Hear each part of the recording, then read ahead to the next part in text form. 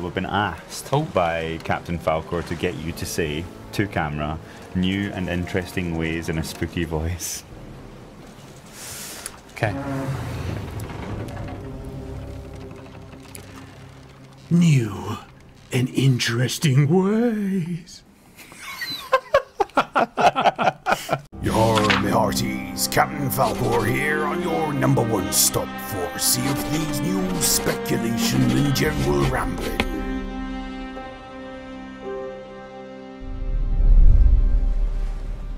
Hey peeps, Falcore here. So I think it's about time I delve into some of the lore about the lands in the Devil's Roar. Unfortunately, the lore side of things is somewhat limited. This is one of the reasons I've not done a video on the subject yet. But there is lore, and lore I shall give you.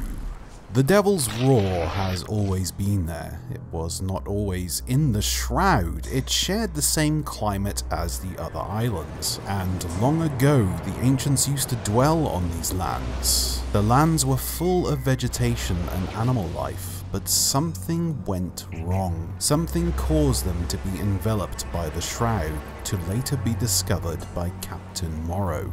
We know the ancients used to worship pretty much anything that was bigger than them. The kraken, large sea crabs, huge flying birds, snakes, and flowers. And we also know that the ancients were a collection of different tribes. The Serpent Tribe, the Stone Tribe, and the Water Tribe. But there was one tribe that did not fare so well, or maybe uncovered something that they shouldn't have. The Fire Tribe. The islands in Devil's Roar are nothing more than cindered pieces of rock with a few remainders and hints of a lost civilization. But the lands were not always like this. They were once fruitful and quite possibly beautiful.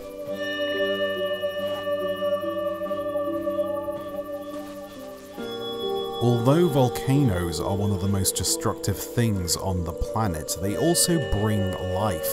An inactive volcano is a natural heat source, and with heat it brings all sorts of life to settle near them. Most of the inactive volcanoes in real life are teeming with different insect, animals, and plant life.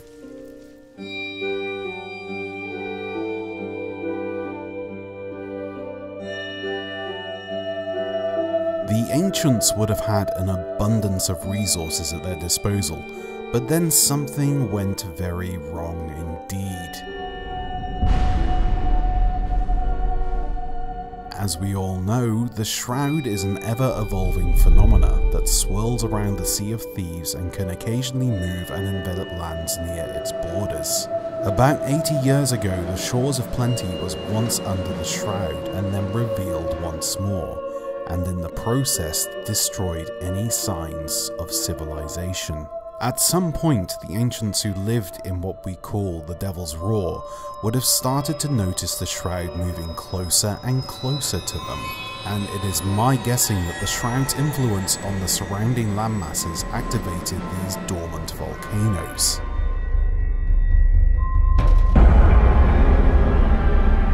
This would have caused a drastic change to all of the isles. The sky would have been filled with black smoke. The sun would no longer shine, the air would be thick, full of sulfuric gases, and the seas would have turned black with soot. The ancients began to panic and started to draw what they saw. Fauna being burnt, trees on fire, their friends and family burning. They began to do what they did best, pray to their new gods, the volcanoes, the bringers of life and death. They held ceremonies to try and cool the beast, and in some cases made sacrifices to sate its thirst for life. But nothing worked. They were left with only one option: to flee. They gathered themselves on their boats and began to escape, but the volcanic activity was too much, and the Shroud began to draw in closer and closer, with no exit in sight. The lands were swallowed, and remained in the Shroud for hundreds of years, slowly forming into the dried up husks of what they once were.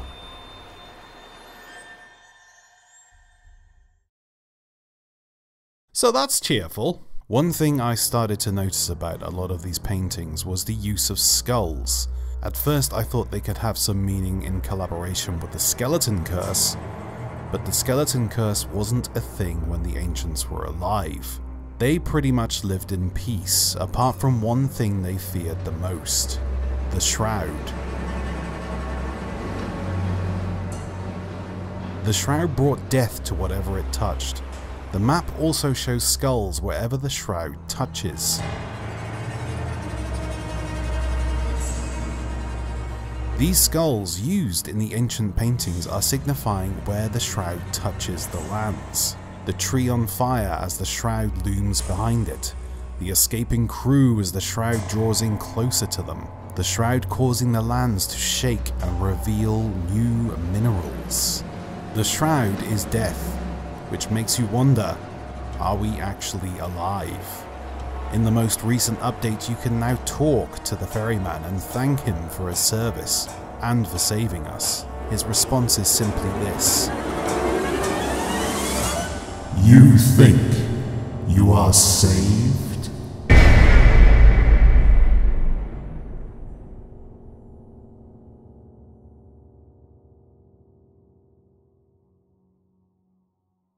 Thanks for watching, everybody. Hope you enjoyed the video. Just a quick word about a new merchandise range that I currently have out on TeePublic. If you want to head over there and have a look, you can be one of the very first people to own a Captain Falcore t-shirt. As always, if you liked the video, please go ahead and hit that like button. And if you really like the video, please hit that subscribe button. And hell, click the bell as well, so you're always informed of Sea of Thieves news, speculation, and other general guff that I might upload.